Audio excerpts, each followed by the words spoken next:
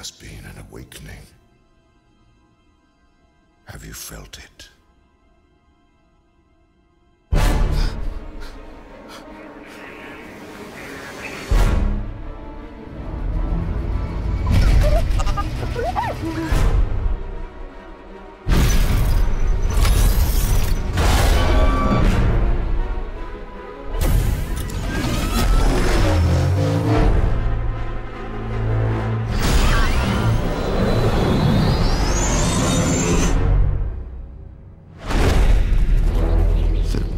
Side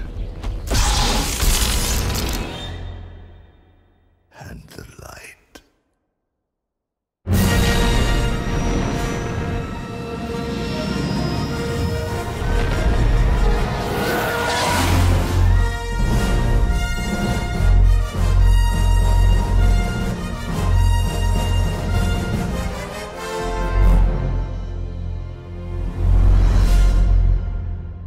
So that was the epic, jaw-dropping new teaser trailer for Star Wars Episode 7, The Force Awakens.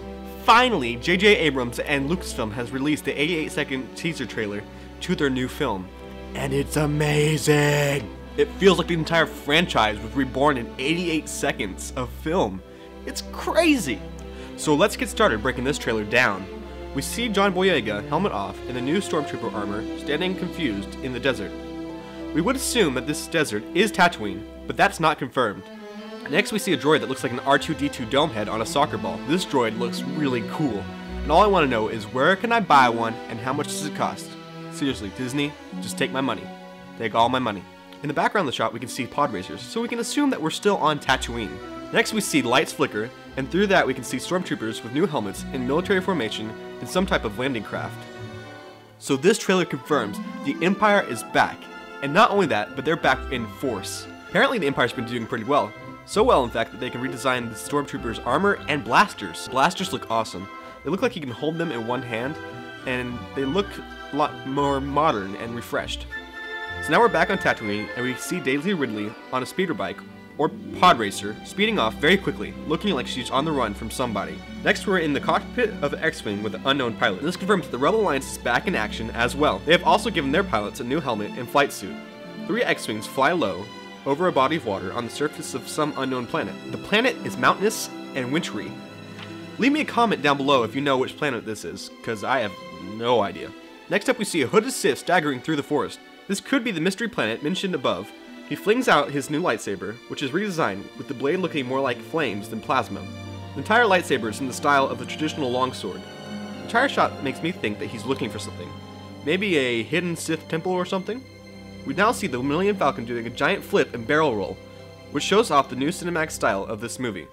Now the cameras will follow the ship, no longer static shots of dogfights. The camera will be in the action. Also, JJ still hides a few lens flares. That's right, J.J. Abrams. I saw it. I saw it. 2 TIE fighters are shooting at the Millennium Falcon, as usual. The interesting thing is the TIEs do not look redesigned. Although they may be painted white, it's hard to tell in the 5 frames that they're actually in. Finally, the classic Star Wars theme and title is back, followed by the date of the release. All in all, my mind is blown. The only surprise is that we didn't see the original cast. But I'm sure in another trailer we'll get to see more of that. From what we see, this film definitely has a J.J. Abrams look to it, which is wonderful.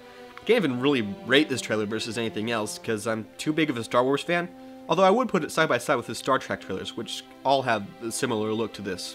My only hope is that we'll get to see a longer trailer at Star Wars Celebration. Thank you so much for watching this video. Make sure to subscribe and comment, and may the Force be with you, always.